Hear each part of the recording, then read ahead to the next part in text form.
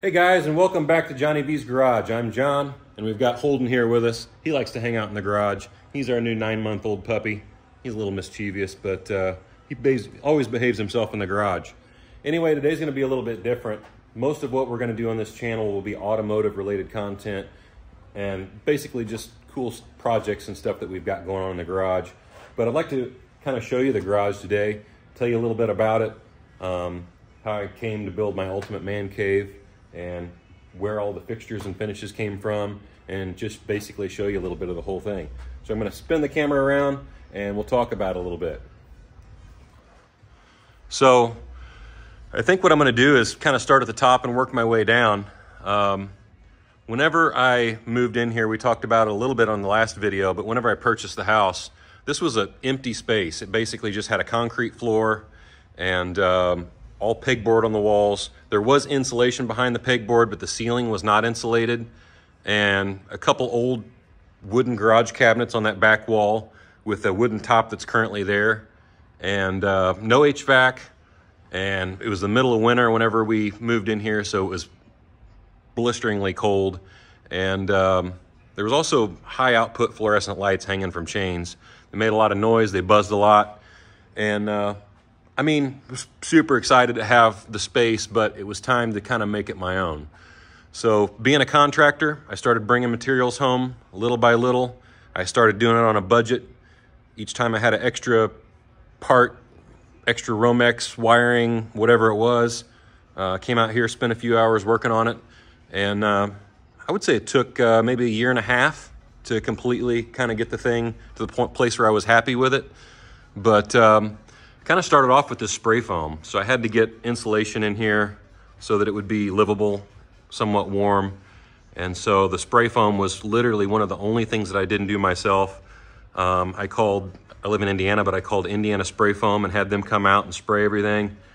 These guys, by the time I had this done, it was the middle of summer. I want to say it was 97 degrees.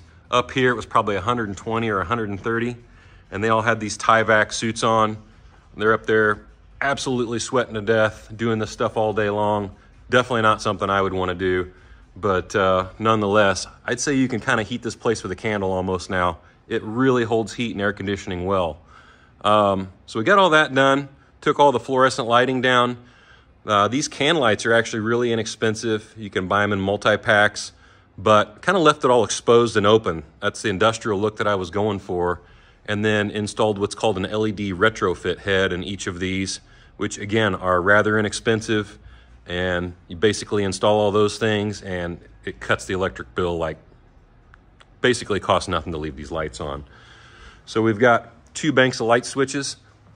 We've got one that basically is everything for the garage side or the garage bays. And then we've got another switch here for the high bay lights on the lounge side. So I can kill those and kind of have a little bit of a cooler mood on the lounge side and still have the garage lit. So a little bit of the best of both worlds. And obviously we've got some other lighting here with the shepherd hook lights, the red and the silver. And like I'm going to tell you, a lot of this stuff, either I paid very little or none for it. Just shopping around, marketplace. The projector screen, I think, was 80 bucks. It's motorized. I found that on Marketplace. The 1080p projector here that I routed, I think I got that for maybe 100 bucks on Marketplace. It's not the best of the best, but it does what I want it to. And the resolution's still great. The shepherd hook lights, good friend of mine, we put this in his commercial building. He bought 4 of them because he wanted to mix match them. He wanted a black hood and a black base with a red shepherd hook. So we bought 2 black lights and 2 red lights. We put them together and we made them 2-tone. And when there was 2 mismatched lights left over, there was nothing he could do with them. Couldn't return them. So I didn't know what I was going to do with them initially, but I brought them home and it kind of worked out. So we put those together, wired those up. Then we've got some really cool Martin moving headlights up here. Again, I kind of looked and looked. eBay. I think I bought 2 on Marketplace and 2 on eBay. They're older, so basically these are called gobos. They move shapes and lights around the room. We've had a couple birthday party, New Year parties and different things out here, and it's a really cool place for everybody to hang out. So we've got some decent audio out here with a couple JBL sound bars. There's one up here, There's one up there with a subwoofer in the center, and audio's nice, and these are motion activated, or sound activated rather, with the motion. And so it really kind of makes the atmosphere cool when we're having people over, having like a get together or whatever. And then we've got this awesome chandelier. This thing is all welded, TIG welded, washers and nuts. It was made in New Zealand by some metal artist. And the people lived in New Zealand, and they brought 2 of these back and put them in a restaurant that they had here in Broad Ripple, Indiana. The restaurant at some point closed, and they listed these on Marketplace for sale. I forget, I think they had them on there for like $600 a piece, which was a deal because the guy told me I think they paid something like $1,800 a piece to have them made. And I couldn't pass them up. I think I offered them 3 to come take both of them down so that they would have both of them removed. They're extremely heavy, and then have one for myself. Kind of wish I would have got them both now because it's such a unique piece, but one fills the space just fine. Anyway, moving on, kind of moving our way from the top to the bottom. We've got this really neat brick wall here. And again, I found somebody getting rid of a bunch of brick on Marketplace, and basically took my tile saw and sliced each brick like a veneer, laid each one. I think I took kind of took my time on this, maybe took a week, you know, laying a few each evening. It was before I had the HVAC in here, so it was really cold, so I kind of took my time and laid them, mortared them, and kind of a cool feature wall. When we bought this house, we bought it from the people that originally built it, and haven't been here really long, I would say about 4 years now. But one of the really cool things that I really appreciated was that I got the blueprints with the house from when they built it. For the house, for the landscaping, and for the barn out here. So it was kind of a no-brainer for me to display the prints. I got a piece of plate glass made, did some LED, sheared a little piece of steel here, perforated steel to kind of hold it all in place, and display the blueprints above a hand-built coffee bar. Again, leftover parts. I brought 2x4s home, lag bolted them all together. They're on standoffs off the wall, so they're actually kind of hover off the wall. And that makes the whole thing kind of flimsy. So kind of following with the theme of the industrial look, I went to Harbor Freight and got some galvanized wire clips and turnbuckles to tension them, and eye bolts here. And you know, once all this stuff is tensioned up, it is super, super sturdy and has a really cool look. So the drywall, obviously you can see everything's finished out here. We do a lot of drywall work. We do all types of interior remodeling, exterior remodeling as well. And there's always leftover drywall. So for quite some time, I would bring home whatever drywall I had left over, continue to hang it around the barn.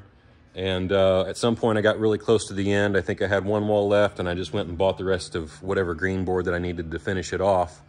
And one of the other things that really kind of concerned me out here was I really wanted kind of a unique older look. I really like the garages where everything's gray, red, and black, but you see a lot of that. And I wanted something a little bit different. I wanted something unique. So on the bottom here, we have 2x6, and it's fully pressure treated. So I can hose a car off, snow, ice melt, whatever comes off my truck. It gets the floor wet. If a little bit gets up against the baseboards, it's never gonna rot it. It's not a problem. And that, basically, on top of that, we have what's called T111. And this is kind of a wooden pine exterior siding for homes. And but it's all been stained, and it has each groove milled in it. It comes in 4x8 sheets, and it just really has kind of a neat aesthetic. And then again, something that's never gonna rot. And above that, we kind of needed something to cap it off. We can't have these grooves next to drywall. That would have looked bad. This is a 1x4, just a pine 1x4. We kind of capped everything off, and then we've got drywall above that. So kind of finished everything off, and obviously with what I do for a living, I've got spare tools and things like that. I've got a shed that I keep some stuff in too, but you got to have somewhere to put that stuff, so I've got that. And then we've got the Yamaha Stradliner. This probably won't be here too much longer. I love this bike. I swore I would never sell it. I got it from a fantastic friend of mine, and he had it for many years, and I've had it for many years. I've done a lot of custom options to it. But after buying the R8, I just don't have the time to ride it. And if I did, I'd probably rather be in that. So I can't let it sit forever. It's not going to do any good to have flat spotted tires and stale fuel, so I think it's going to be on to the next person to enjoy it. And I think that money needs to go towards some other stuff anyway. So that's what we're going to do. The garage cabinets, these things aren't cheap. Anybody that's looked at these things knows what they cost. And so I kind of bought these a couple at a time when we were in our last house, which had a really small garage. And I think I didn't have this one and that one. But so I needed a couple more. But looking on Marketplace, there's a lot of these places that buy like Lowe's pallet sales, a little scratch, a little dent, a return. It's already been assembled. The box is gone, whatever the case may be. They sell this stuff for pennies on the dollar. And I was able to find multiple of these Gladiator cabinets and buy them and put them in the last house. When we sold the house, I'm like, that is the one thing I'm not letting go. I will not let my garage cabinets go. So it doesn't matter how much they ask, I'm taking those with me. I brought them. It was one of the first things that I put in here. And we have the original top, again, that I told you about. Kind of looks like a butcher block, a really weathered top that goes with everything in here. And so I cut that down and reused it. This tile is actually made by a company. The name of the tile is called Diesel. It's kind of cool, goes with everything really well. Being a contractor, again, I know how to do tile work, so I laid this in kind of a basket weave pattern. And do a lot of custom LED in kitchens. So we've got some underlighting LED here. We've got RGB LED on top of the cabinets.